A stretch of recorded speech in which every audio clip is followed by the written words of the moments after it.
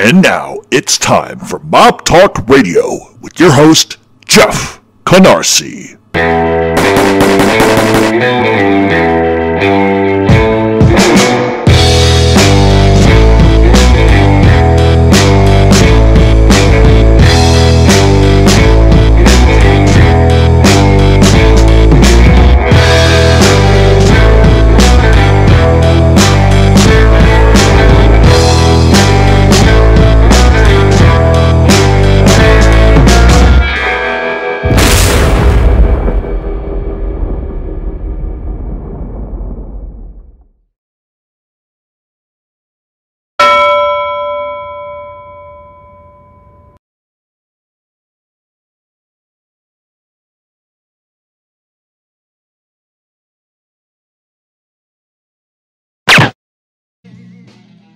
And welcome back to Mob Talk Radio. We are going to cover the three Colombo Wars in depth as much as we can. There's obviously going to be some things we're not going to jump too far into, including Greg Scarpa. Just because if we do that, then we're going to get it's better if we cover it from the aspect of why the war happened and what was going on. If we get into the absolute finer details of each participant in that, we're going to be here for days. So we're going to go ahead and start. So of all the crime families that we discuss on this show, usually the two families that have the most insane amount of problems usually fall into two categories. The Bonanos, who have had problems going back to Joe Bonanno, obviously know about Joe Pistone, then Joey Massino, and they've had their fair share of problems with informants. The Colombos, on the other hand, have been fighting each other since the beginning of the foundation of the family. Most of the Colombo problems go way back to overbearing bosses, in many ways, versus young upstarts who want to take over the family. It seems to be the only family that really has this sort of inner turmoil brewing nonstop. It's amazing how much Carmine Persico went through while in prison and remained in control of his family from behind the wall for 30 fucking years. What many may not know is I knew Carmine Persico from the extent of exchanging letters for years with him. He was a kind guy. He was a generous guy. He was highly intelligent. John Gotti is going to play a part in this discussion. And even when Carmine had every opportunity to disparage John Gotti, at least to me, he never did. He never had a bad word to say about John Gotti to me. And we did talk about John Gotti extensively throughout the years. He was a tight-lipped guy, but he was a guy who shared his thoughts on many things. He was a man's man, and I know a lot of people who came after didn't really like Carmine Persico for whatever reason they may have. But I always found him personally to be endearing, a kind person, to the point. And someday I will release those letters, which I'll include in a book, because he was just a nice guy. I'll contain it. Also in the book will be letters from Joey Merlino, Tommy Patera, Carmine Persico, Anthony Center, and others that I've known throughout the years. And so with all of that being said, I know we sort of have a policy on this show where we don't talk about John Gotti. And that's absolutely the announcement that I was going to talk about, is that I don't want to carry on a conversation anymore. If it's relevant to something we're talking about, I'm totally going to do it. I've asked people not to ask me questions about it. People continue to do it, and that's okay. And there's no personal reason why I don't want to do it. It's just that there are so many other topics to get to. And if I have to end that sort of discussion with having a guest on who could talk about him in ways that nobody else ever could, then that's what we'll do. And that's what I think I'm going to lean towards. But if it's relevant to a narrative or to a story that we're talking about, of course, I'm going to bring it up. And most of that is just because I get the same questions asked over and over and over and over and over again. And that's all there is to that. There's nothing personal. It's just the way I am with things. You can only beat a horse to death so many fucking times. All right, so with all that being said, let's get to the first Colombo War. The Colombo family didn't start as the Colombo family. It was known as the Profaci crime family led by Joe Profaci. The Profaci family was the last of the original crime families to form the original five. While I don't want to do a biography, it's important to know who Joe Profaci was, because it'll explain sort of how the war begins and sort of his sort of character. Profaci came to the United States from Sicily in 1921, and he first settled in Chicago, believe it or not. He was prior to that, he was in Sicily, in prison for theft. Once he gets released, he heads to Chicago. Once he's in Chicago, he opens up a grocery store and a bakery, and neither one of them really made any money. So he packs his shit up and he heads to New York, where he opens an import olive oil company, import-export. And this is where the Genco olive oil company comes from in The Godfather. It was taken directly from Profaci. The difference was, though, Genco in the film The Godfather was actually an olive oil company, whereas Profaci, while he did import-export olive oil, he also imported narcotics. He came up underneath Salvatore D'Aquila, and once D'Aquila gets killed, Profaci was named boss of Brooklyn. He would name Sal Magliocco as his underboss. While he was not exactly unknown in Brooklyn, he mainly was able to attain status in New York City because of his family lineage that went all the way back to Villa Bate in the Villa Bate Mafia. By nature, was also a guy who could bridge gaps in calm waters. So as Profaci takes over, he moved into narcotics, the numbers racket, prostitution, and loan sharking. So much so that he ended up controlling different parts of Brooklyn. As 1930 hits, we know that the Castellari War breaks out. Outwardly, Profaci didn't support one side over the other, but appearance-wise, let me step back for a second. He did support one side, but tried to look at least outwardly like he remained neutral. But behind the scenes, he was aligned with Salvatore Maranzano. As Luciano would dismantle both Maranzano and Masseria, then he would realign the five families, and Profaci was named boss of his own family. He would align himself closely with Joe Bonanno, and with Joe's son Bill marrying Rosalie Profaci, that would sort of make the two families powerhouses together, which would start to worry other mob families. It would all be pretty much all systems go till about 1960, 1961, and Profaci started to have some problems. The first issue was Profaci by nature was a greedy fuck. Back in Sicily, gangs and the mob would charge gangsters a monthly fee, which was meant to be as like sort of a war chest. And it was meant to be put aside in case anybody got into trouble, they needed bail, they needed lawyers, or their family needed money. Profaci was charging his men, and keep in mind the date we're talking about, the 60s, $25 a month per member. The total income that he got from that monthly was $50,000. That should tell you the sheer size of his family. Rather than use that money for the right reasons, or for at least the old school reasons, Profaci just pocketed the fucking money, and then he left his men to fend for themselves, as if it wasn't his fucking problem. Those who refused to pay or complained or griped, he had killed. So he was a guy that wasn't going to fuck around, and he was a guy that wanted to line his pockets. There was also a hot issue with Frankie Schott's Abbott Marco. Abbott Marco had a huge numbers racket in Red Hook, which brought in $2.5 million a year. Abbott Marco was paying tribute to Profaci, who kept raising the payments. Typically in the Mafia, depending on who you're with, who you're under, it's 10%, 12%. It just depends. So the more rackets you have, obviously the bigger kick up you're going to have to provide. But it got to the point where Profaci was demanding over 40% of the take, which would have been 30% higher than other bosses would ever even ask for. Abbott Marco would go to Joe Gallo and the Garfield crew, frustrated with Profaci's greed. Gallo told Abbott Marco to tell Profaci to go fuck himself, and that's exactly what Abbott Marco does. The money owed to Profaci began to creep up towards $50,000 in debt. Profaci approached Gallo to kill... excuse me, let me step back for 1 second. So he refuses to give him money. Eventually, it starts piling up close to $50,000 that he owes. Joe Profaci, frustrated by this, goes to Joey Gallo and wants him to kill Abitamarco. He offers Gallo Abitamarco's rackets in return for the murder.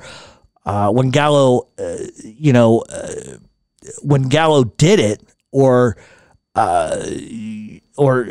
subcontracted it out, it doesn't matter. Whether he did it or whether he subcontracted it out, it didn't matter. On November 4th of 59, Abitamarco gets whacked coming out of his cousin's bar in Park Slope, Brooklyn. Profaci, concerned with Frankie's son still alive, ordered Gallo to then bring Frankie's son Anthony to see him. Gallo refused because he didn't agree with that anybody's son should be murdered. Profaci was absolutely fucking enraged that Gallo wasn't going to comply, and so rather than give him Abitamarco's rackets like he promised, he basically tells Gallo to go fuck himself. So already you can see where this is going to start to head. Joe Gallo, who obviously worked as a hitman and an enforcer for Profaci, was asked to hit Albert Anastasia on behalf of Carlo Gambino. Gallo, without hesitation, agreed to do it, and he hit Anastasia along with Carmine Persico. There allegedly was a payment which was owed to Gallo, which was never paid. Gallo and others had begun to resent Profaci, his greed, and just the way he did overall business. So a full revolt sort of begins. What Gallo does at this point is he devises a plan to handle Profaci, because he realized without the men around Profaci that Profaci wasn't very strong. What Gallo does is he arranges the kidnapping of Joe Magliacco, Frank Profaci, and Salvatore Musacchia, and soldier Frank Scamone.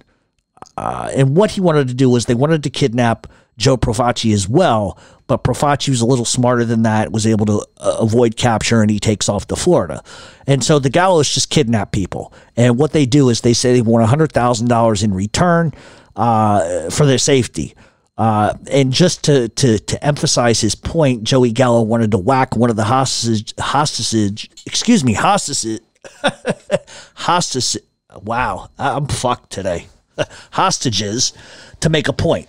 But Larry Gallo sort of steps in and says, Joe, you can't do that. It's going to create problems. So a couple of weeks go by, and what Profaci does is he agrees to Joey Gallo's terms. I will give you the money, so let him go. And so Gallo lets them go, but then Profaci says, fuck you, I'm not paying you a dime. August 20th of 61, Joe Profaci orders the murder of the Gallo members, which included Joseph Gioli and Larry Gallo. Gunmen allegedly murdered Gioli after inviting him to go fishing. Larry Gallo survived a strangulation attempt in the Sahara Club in East Flatbush by Carmine Persico and Sally D'Ambrosio. And if you've seen The Godfather, you know what I'm talking about, because that's where this was taken from. They begin to strangle him, and a cop comes in, and that's how that went. So that's why Larry Gallo always had that mark around his neck. The Gallos had previously been aligned with Persico against Profaci and his loyalists. But after Profaci attempted to kill Gallo, they gave him the nickname the Snake. The war would continue on, resulting in 9 murders and 3 people disappearing. With the start of the gang war, the Gallo crew retreated to what they called the dormitory. Both sides would exchange shots and murders. And here is a list of those events. Gallo would end up going to prison. We're going to talk about all the murders here in a second, but Gallo ends up going to prison for 14 years in 1961, which is probably the reason why he's not killed. And even with Gallo in prison, both sides would continue to shoot. Even after the death of Joe Profaci in 62 and Joe Magliacco took over, they were still fighting. Both Tommy Lucchese and Carlo Gambino had tried talking sense into Profaci prior to his death, asking him to retire to stop warring, but Profaci felt that Gambino and Lucchese were backing the Gallos in an effort to control the family's interests and to try and rule the commission. And he was absolutely right. That's exactly what Gambino was doing, and Gambino would do this for years. So let's look at the murders here. Frankie Abitamarco, who was the mob's Brooklyn-based numbers boss, gets killed on Joe Profaci's orders for refusing to raise his tribute. He was gunned down as he entered Cardello's Tavern, owned by his first cousin and fellow Profaci made guy, Joseph Cardiello. The fallout from the hit lays the groundwork for the Civil War in the future, which is pretty much ignited by the gallows. August 20th of 61, Joe Giarelli disappears. And actually, in another sort of scene from the Godfather, a dead fish and a bundle of his clothes was thrown on the doorstep of the Gallo gang hangout to signify that Joe Jelly sleeps with the fishes. October 4th of 1961, Joe Magnasco is shot to death with a Profaci crime family member, Harry Fontana, by Fontana's bodyguard on a Brooklyn street corner. November 11th of 61, Giovanni Garguglia and Paul Ricci are killed. June 6th of 62, Joe the Olive King Profaci dies of gallbladder cancer. In 62, the Gallo hit team of Anthony DiCola and Marco Morelli just suddenly disappear. June 6th of 63, Gallo crew member Emilio Colantuono is gunned down. June 12th of 63, Vincent DiTucci is whacked in Queens. June 18th, 63, Gallo crew member Alfred Mondello is shot to death. July 15th of 63, Joey Gallo's bodyguard Ali Hassan Wafa is shot to death in New Jersey. August 9th of 63, Joe Bats Cardiello is whacked in Bay Ridge. August 9th of 63, Louis Mariani is killed in Long Island. As Profaci, obviously we know, dies of stomach care. We know that, stomach cancer. We know that Magliocco did take on the gallows, but after Carmine Persico was literally shot in 1963, Ray Patriarca steps in. And he steps in because he wants this to stop, and he forced peace amongst the warring sides. Not soon after that, we know that Magliocco would be forced out of the Mafia after agreeing with Joe Bonanno to attempt to kill the entire commission. Joe Colombo, who was a hitman for Magliocco and Profaci, basically went running to Gambino Lucchese, told them all about, and Stefano Magaddino, telling them what was about to happen. And as a result, for his, I guess, telling on everybody, they elevated him to boss of the Colombo crime family. Joe Colombo's rise to the top probably could not, I don't know. You could probably argue Joe Colombo's rise to the top of that crime family probably wouldn't have happened unless he did what he did as far as running to Gambino. But he had Gambino's support. The problem was, or at least would be down the line, that he would abandon Carlo Gambino and very quickly. So, Colombo Wars Part 2. As 1970 comes into the picture, Joe Colombo began the Italian Civil Rights League, which was designed to fight discrimination against Italian Americans, while in part was a reputable cause. Some of the things that Joe Colombo was doing, what he was attempting to do, and actually did, drew the ire of the Mafia.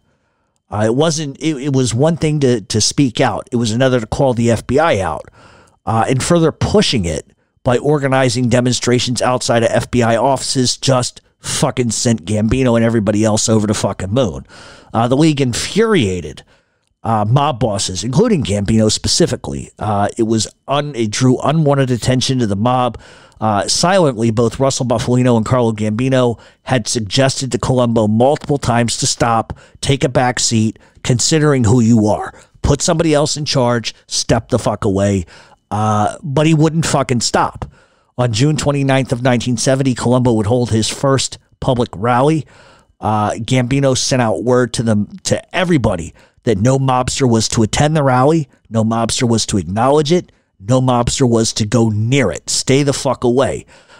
He also ordered that no mobster was allowed, no Mafia member was allowed to openly support what Colombo was doing. They just didn't want the heat coming in. In 1971, Colombo would hold his second rally. Joseph DiCicco, who was a Gambino captain, was the chief organizer of the Italian Rights League, but he steps down. He said he wasn't feeling well, he had bad health, and that is the reason that's the reason he gave Colombo to step down. But effectively, it was Gambino who told him, get the fuck out of this or else. He didn't want anybody attached to it. As the league began to make waves, the mob would turn its back on Colombo, specifically Buffalino and Gambino. Late in 1971, Joe Gallo gets released from prison. While Gallo was in prison, he had begun to align himself with African-American gangsters, specifically narcotics mover Nicky Barnes, and he sort of taught Nicky Barnes how to organize his organization like the Mafia. Gave him a lot of good advice, and Gallo also had thought long and hard about, once he got out, what moves he might make. Gallo had long not been as bigoted as his counterparts, and he had ideas of organizing his crew, which would include African Americans and other ethnic mobsters. He did not see color. So once he's released, Gallo would choose not to abide by any sort of peace accord. His opinion was that just because peace had been brokered, it had been brokered with him not on the streets. Therefore, it did not apply to him or his crew. Once he exits prison, he expected a couple of concessions. The first thing he felt was that Joe Colombo was a fucking rat. In that he only got his position by telling on other people, which went against what Gallo believed in. The second facet of this was that Gallo was not coming out of prison and not holding a position of high standing within the crime family. He essentially wanted to come out, go back to business without any trappings. He also felt that Colombo was a soft boss and had desires, and Gallo had his own desires to take over. And it didn't help that Gambino had reached out to Joey Gallo and told him that he would give him his full support if he went after Colombo. So Gambino's here on the back end of it, sort of poking Joey Gallo to go ahead and fuck with them. Let him do something stupid, because at that point, they were done with Joe Colombo. Like I said, the mob was pissed off that Colombo was not listening to them, wasn't doing what they asked, and they were done warning him. The fact that Colombo pretty much spit in the face of Gambino, who elevated him and gave him his power, was enough to get him killed. But to ignore the rest of the commission was just too much. So as Gallo leaves prison, Colombo knew he might have a problem. So he invites Joey Gallo to a meeting. Colombo offered Joey Gallo $1,000 just to come meet him. That insulted Gallo, and he sent word that he wouldn't come. Instead, he sends word back he wanted $100,000 from Colombo or else. The move was backed by Carlo Gambino. Colombo receives that message and pretty much says, fuck Joey Gallo, I'm not giving him anything. So as the mob becomes more angry, Gambino on the back end keeps pushing Gallo to incite war with Colombo. And the reason why Gambino does this is because he wants control of the Colombo crime family for commission purposes. If he and the Lucchese's are aligned, okay, and then he gets the Colombos, that's 3 families on the commission that can outvote the other 2 families. And so it's a political move more than anything. Gallo would, like I said, when he came out, he starts shaking guys down. He starts taking over businesses. It was pretty much fairly relentless in trying to take over what he felt was his. War would be coming closer and closer. And then on June 28th of 71, Colombo was holding a rally in Columbus Circle in Manhattan. As Colombo was prepared to speak, a black guy by the name of Jerome Johnson walked up to Colombo and shot him in the fucking head 3 times. Seconds later, Colombo bodyguards shoot Johnson to death. The shooting obviously didn't kill Colombo, but left him paralyzed for the last 7 years of his life, and he never opened his eyes or spoke again, and he dies of natural causes on May 22nd of 78. Gambino had called for the death of Colombo, and Gallo was the setup guy, because Gallo had inroads to African-American hit guys and etc. through Nicky Barnes, and that's the way that I think it went down, to be honest with you. This over the years has been argued, but the truth is Gambino was fully behind Gallo warring with Colombo and was behind calling for the murder of Colombo. And Joey Gallo was likely offered a boss position in return, but I think Gambino really had no desire to hold firm on his deal, because I think he knew that he couldn't control Gallo. He could sucker him into doing something, but I think ultimately he knew that if he didn't give it to him, there would be more problems. So what ends up happening is the Colombos would call a meeting and they would offer the boss position to Salmoneo, but he refused. Joe Iacovelli would be named boss. And so this is where mob experts and pundits will have their debate. It was Iacovelli's decision as what to do. But many seem to believe that Iacovelli is the one who ordered Joey Gallo's death, but I'm a firm believer in that it was Carlo Gambino who orchestrated the entire Second Colombo War. Gambino knew that the Colombos would look to rid themselves of Gallo out of fear. According to police sources, a contract was put on Joey Gallo's head in 1972. And so really what it amounts to is Gambino used Gallo to move on from Colombo, and it worked. Because now he somewhat, by proxy, can control things. Colombo was not a powerhouse. Gambino did not fear Joe Colombo or his power, but he feared reprisals from the FBI and the government. The commission had ordered and wanted Colombo dead. And with the heat and with with Joe Colombo refusing to shut his mouth, it just had to be done. Gambino could have stepped in. He could have stopped Iacovelli from taking over, but he didn't. And I imagine that's because he was secretly, like I said earlier, backing Gallo and didn't want it getting out. So he used Gallo for what he needed to get done and then just clammed up after that. On April 7th of 1972, acting on a quick tip, 4 gunmen walked into Umberto's clam house in Little Italy and whacked Joe Gallo as he was dining with his family. Gallo gets shot, stumbles outside, and dies on the fucking pavement. While that should have ended the war, it really just propelled it. Albert Gallo, Joey's brother, who was hell-bent on revenge, sent shooters to Las Vegas. Iacovelli, Alphonse Persico, and Jerry Lang, Gennaro Langella, were eating at the Neapolitan Noodle, which was a diner there. The hitman walked in and literally walked right past the 3 and shot 4 innocent bystanders instead. 2 of them were killed.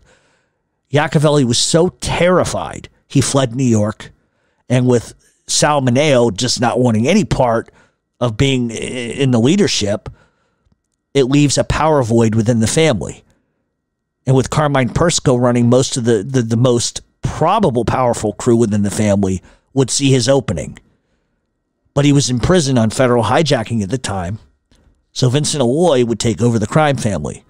Alloy would be indicted not long after that and would turn the leadership over to Joe Brancato, who really didn't want the promotion to begin with, but he only did it to keep a hold on the family until the war could end. The Gallos ended up splitting into 2 factions and were fighting one another. Peace would eventually settle as Brancato agreed to let the beef go, and Albert Gallo and his remaining crew would be transferred to the Genovese crime family. Shortly after the peace agreement, Brancato would step down. He would go over and take over a Long Island crew, and Carmine Persico would step in fully and take over the Colombo crime family in 1973, just as he went to prison for loan sharking and hijacking. We're going to take a break. When we come back, we are going to cover the Colombo crime family war part 3.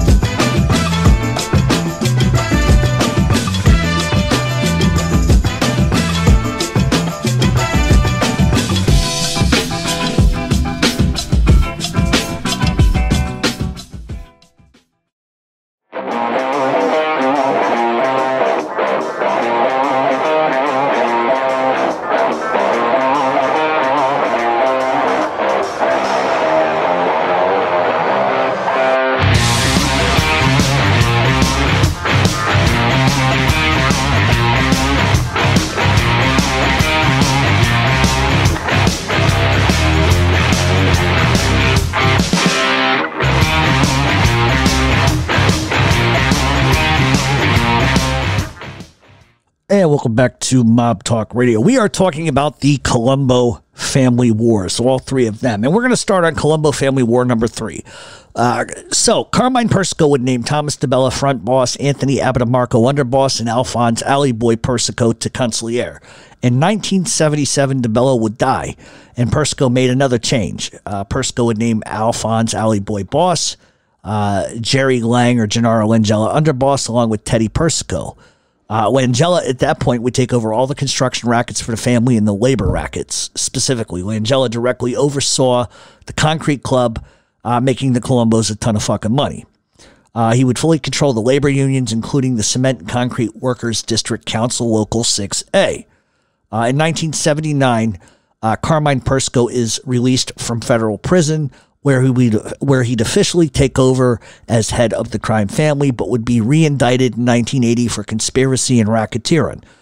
He would get sentenced to 5 years in the can and would head back to prison. The family would keep moving forward, but then Persico is indicted along with Gennaro Langella and the heads of the Mafia in the infamous Mafia Commission trial. Narcotics trafficking, loan sharking, gambling, labor racketeering, extortion against construction companies were the crimes that they were facing.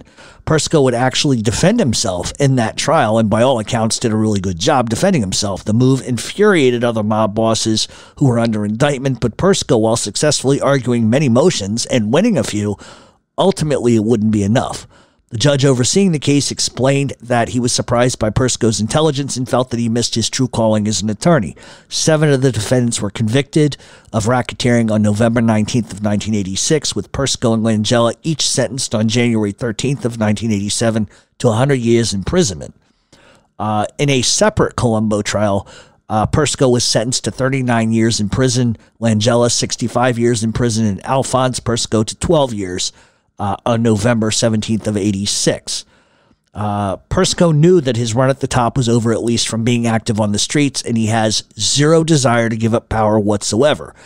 He would keep Alphonse in charge, but Alphonse skipped bail on a loan sharking indictment, and Carmine was left with installing another ruling panel to run the family. It wouldn't last long, because in 1988, he dissolved the panel and named Vic Arena, who at the time was a capo of Little Alley Boy's former crew in Brooklyn, as temporary acting boss. Persico made it clear to Arena that he was merely a placeholder until Little Alley Boy could return to the streets. However, Persico gave Arena the power to induct new members, to order murders on his own authority, which were two things that many temporary bosses were never allowed to do. So obviously Carmine Persico trusted him to a large extent. Now, many people have disagreements over what led to the Third Colombo War. Some believe the war began when Wild Bill Catolo sent a hit team to attempt to kill Greg Scarpa. Some believe it was Arena on his own that attempted a coup to overthrow Persico, which is what started it. While both of those are very relevant reasons and are on the spoke of a wheel of the reasons, the person behind the scenes who totally thrust the war into full-blown mayhem was John Gotti, by pushing a narrative. This is something that you don't hear a lot of people talk about. And once again, this is sort of history repeating itself. Gotti had control pretty much at that point of the Gambinos, right? He had a lot of say over the Bonanno crime family, and he wanted the control of the Colombos as well, because just like Carlo, he wanted to stack the commission on the Gambino side of things. It didn't help that, you know, in the wind, there were things that were beginning to be circulated that Carmine Persico was going to sort of do a Joe Bonanno and either write a book or do a made-for-TV movie about the Mafia. The problem was none of this has ever been proven to be factual. It may have been a design by Orena, could have been a design by John Gotti, because on the streets, Gotti begins to put out word that Persico was a fucking rat.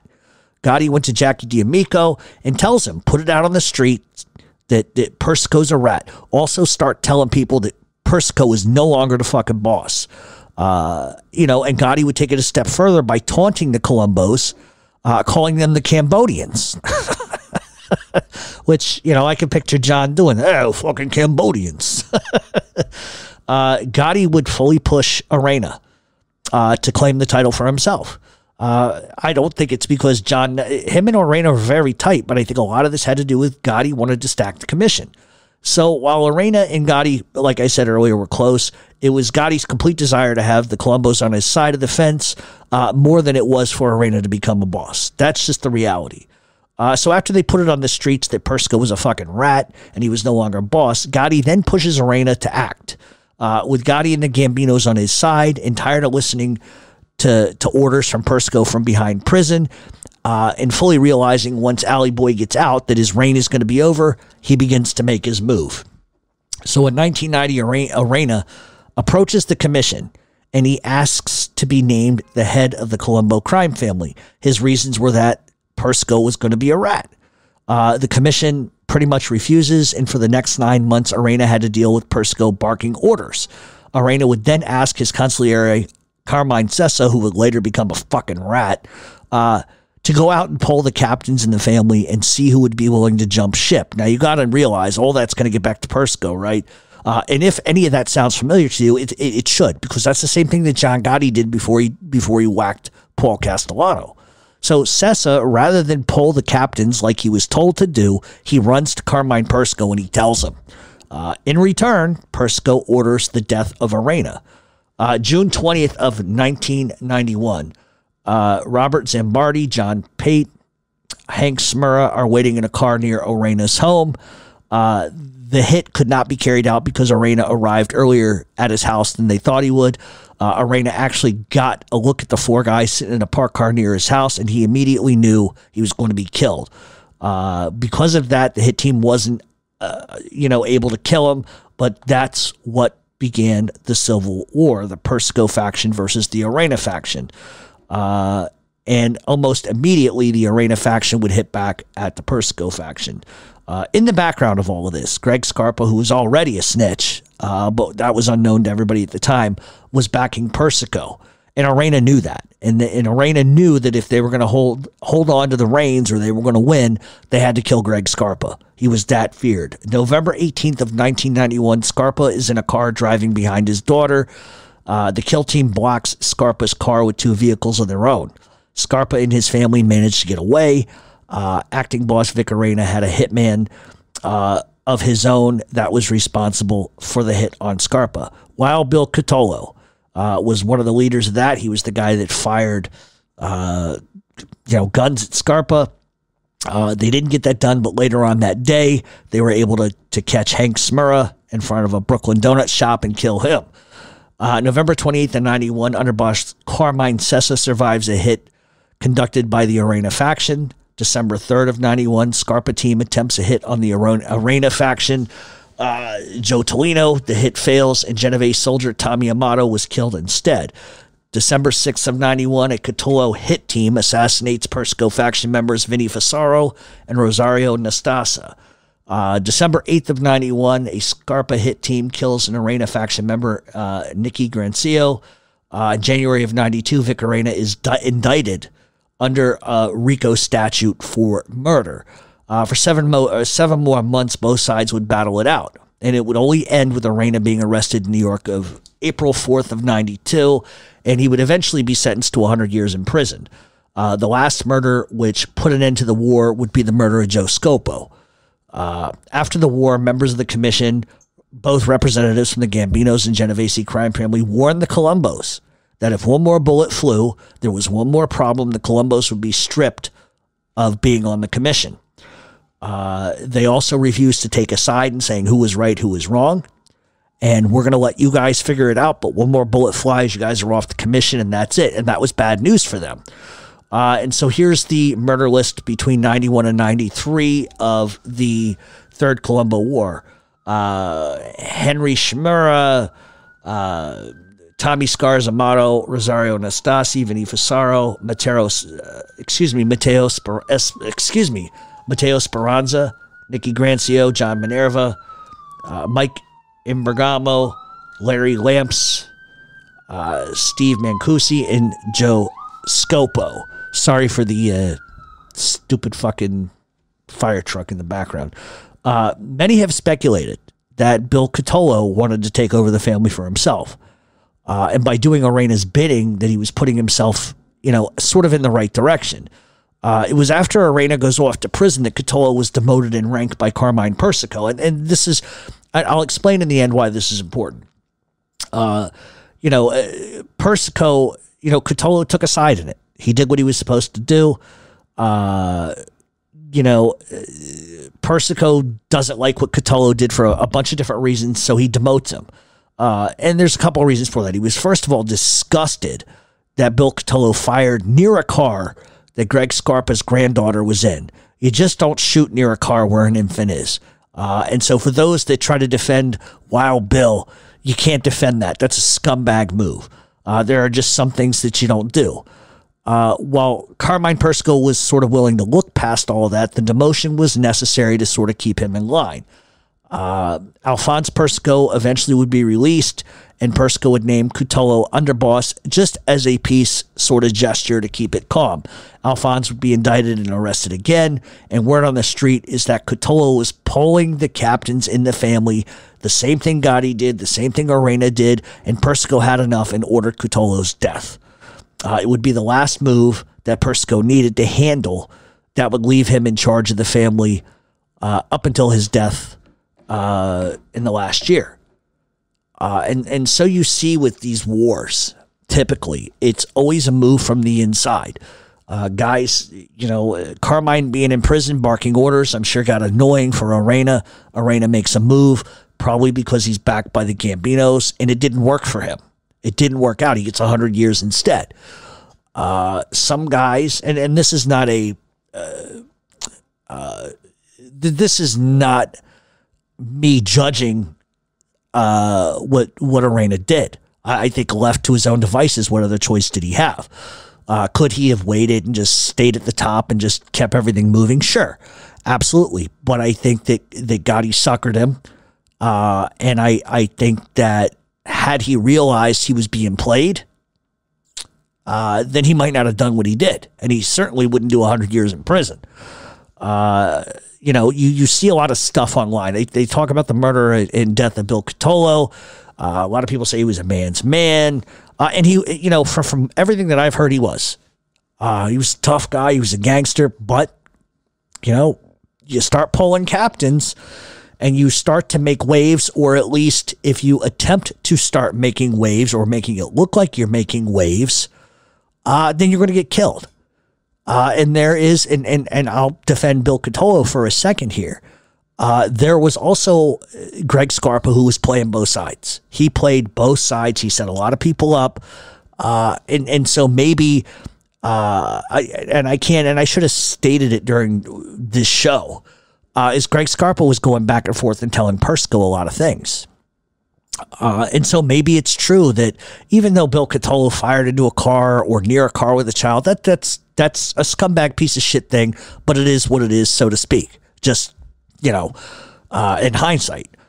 But maybe Bill Cutolo wasn't, talking to captains. Maybe he wasn't being subversive, and Carmine acted out of impulse. Because I've heard many stories that he wasn't, that he accepted the demotion like a man. And then when Alley Boy gets out, he gets bumped up to underboss, and he would have naturally probably succeeded in taking over the crime family, to be perfectly honest with you. But Carmine Persico wasn't going to let anybody else be the boss of that family. And so I can understand the other side of that narrative. Was it completely necessary to kill Bill Cutolo? And that's the big question. Was that necessary? I don't know if it was. I think that the commission was not about to, under any circumstance, demote Carmine Persico and take his family away from him. I don't think that was ever going to happen. But I think that there will be those that will say that the only reason why Carmine Persico killed Bill Cutolo is because he didn't want anybody to be acting like they were boss. He wanted to make all the decisions, all the moves from prison. There have been those that said that they should have called the Colombo Crime Family the Persico Crime Family. And so those are two sides of that sort of story. And I've talked about Wild Bill before on this show. And I just think that if you're going to talk about it, at least give all sides to it. Whether or not he was doing the things that Persico accused him of, I can't tell you. I wasn't around. I wasn't there. But I can tell you that Persico only finds out about that information from Greg Scarpa. And Greg Scarpa lied at every turn. He just did. That was his way of outmaneuvering everybody. And I think that had they waited and not killed Bill Cotolo, it eventually would have come out that Scarpa was an FBI informant anyway. So I'm sure that at some point Carmine was made to be a fool because he believed what Scarpa said. And that's how treacherous the life is. Listen, at the end of the day, people can justify murder. Bosses can justify, John can sort of justify killing Paul Castellano. But did he really need to do it? If he had just waited, Castellano was going to go to jail for the next 100 fucking years. At that point, what does he have to fear? He would probably take less heat if he killed Tommy Bellotti than Paul Castellano. But, it was the time period. A lot of people were nervous. There were drug indictments. So, sometimes guys react and they do what they got to do to take over. But I don't think we've seen any boss other than Carlo Gambino who took out another boss and then was able to stay on the streets for another 30 fucking years or whatever the fuck the case may be. That was a little bit more calculated, different time period too. And so I'm always interested in sort of looking at the sort of fractures in a family when somebody's killed. Killing Bill Cotolo didn't change a narrative. It just made things worse because then everybody else coming up back behind him, I don't think was any smarter or any tough than Bill. But it is what it is. This is what these guys do. It's how they handle business. And, I wasn't there. The cops weren't there. Fucking book authors weren't there. We don't know. We just don't know. All we can go off of is what's been reported. And a lot of times stuff that's reported just sadly isn't fucking accurate. But the Colombos have been, were a mess for a very long time. And, I know I opened the show saying, nice things about Carmine because to me, he was a nice guy. He really, really was. But, outward appearances are always everything. People are always going to tell you what they want to tell you and hold back certain stuff. I always felt he was very honest with me. And he had to do what he had to do, what he thought was best for his family. And that's just the reality of it. I don't even necessarily agree with some of the stuff he did, but that's why he is who he is. And that's why I am who I am. So that's the three Colombos wars. What we are going to do next week, we're going to go back to our biographies. We're going to do some Sicilian guys, some guys from Naples. We're going to talk about some other people. But if you have any suggestions, and yes, I know people are going to say the Detroit show. Believe me, it's coming.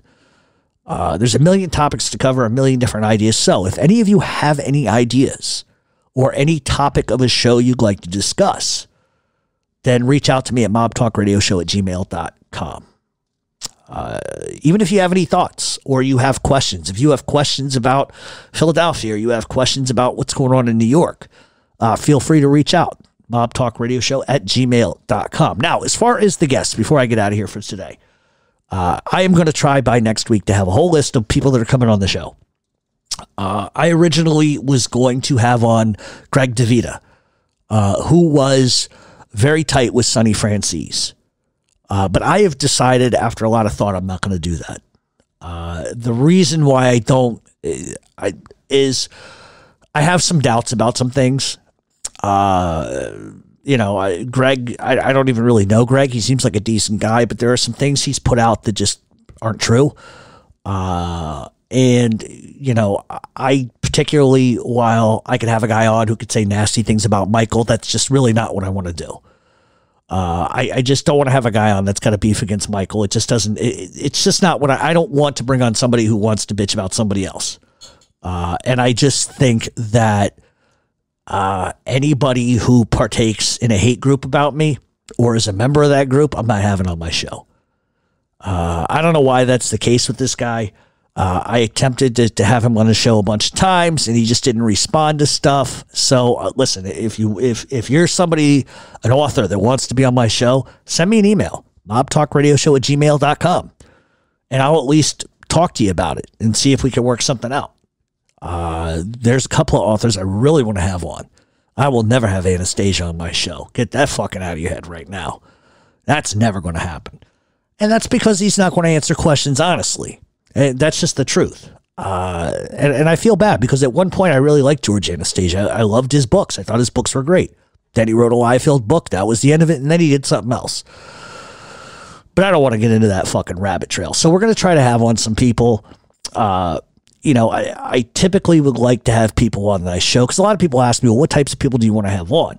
I'm not going to have a rat on my show. That's never going to happen. That's just my rule. I don't do it. But I wouldn't mind having people on that related to people that can tell a story that sort of gives you an inside look, because I think a lot of the things that are out right now specifically, all they do is glorify it. Oh, I murdered this one. I murdered that one. Oh, I fucked this one in the back of the skull. Just all this fucking nonsense. But rarely does anybody talk about what the family goes through or what the grandkids go through or what people have to go through. I've always said it and I'll always say it, that anybody related to anybody should not have to suffer the sins of that person. But unfortunately, that's not the way media works. That's not the way social media works.